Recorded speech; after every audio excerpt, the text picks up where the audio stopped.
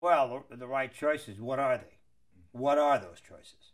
I think getting into the business, and this is a generic application because I don't know what your specific, what the individual, but getting into the business is determined anymore by your ability to network.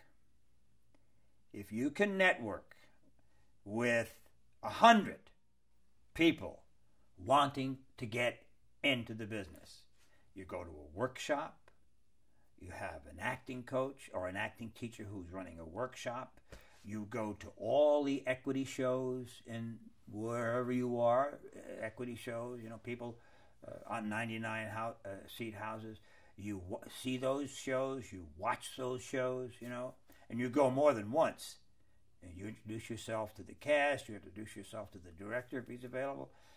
That's part of the business of networking. If you don't network, you don't have a chance. Nobody's going to pluck you, out of the join the extras union, get on a sound stage somewhere somehow, But first of all, network, because the ideas will just flow.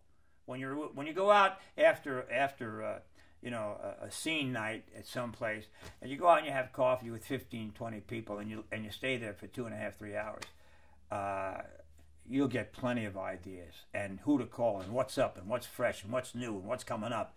You'll get all of that. It's very important too, because we're talking to people involved. The base of all of this will be Emerson College, of course, or is Emerson College. But when you think about exactly that, the networking that the people that you meet when you are in school is yeah, keep track. Yeah. Stay close.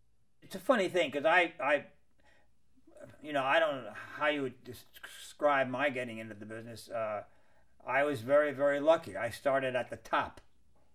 But I really started back in the days when I was 5, 6, 7 with my father and his career and the people that he would bring into the house and going and watching him and standing backstage and listen. I mean, I went to see Ladies and Gentlemen of the Jury in 1938 with Helen Hayes and Herbert Marshall and after the show, was introduced to them and remember shaking Helen Hayes' hand and the look she gave me, the contact.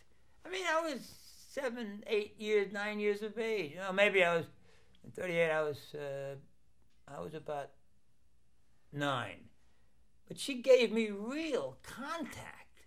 And I haven't forgotten that. It's so.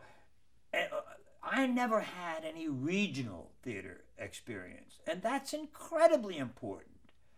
Whenever I've done a play regionally, Toronto, Calgary, Chicago, Muncie, the acting, the available actors. Oh, geez, I did the Father of the Bride at the New Theater in Kansas City. The actors were superb. You would be amazed at the number of places that support a brilliant community of actors. It's not just New York and LA. It isn't. You could do a play in Syracuse and be astounded at the talent that you meet, you bump into. So I've gotten plenty of experience now at this point in my career with regional theater and national tours, but that's very, very important. If you can tie into a regional theater or a regional tour originating in New York, even if you're not an actor, as an understudy, as a stagehand, do it. You just it's amazing. We in '97 I toured for a year for Hal Prince in Showboat. I played Andy, Captain Andy. Anita Gillette played Parthy. We had a cast of 82 Okay? It took 4 days to load out. It took 2 days to load in. It was an enormous thing, undertaking.